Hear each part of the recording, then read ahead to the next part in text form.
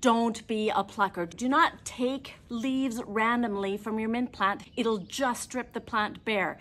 What you want to do instead is to be strategic, and that means on each of these stems, go from the top down, find a place where two leaves are intersecting the stem and cut right above that, just like this.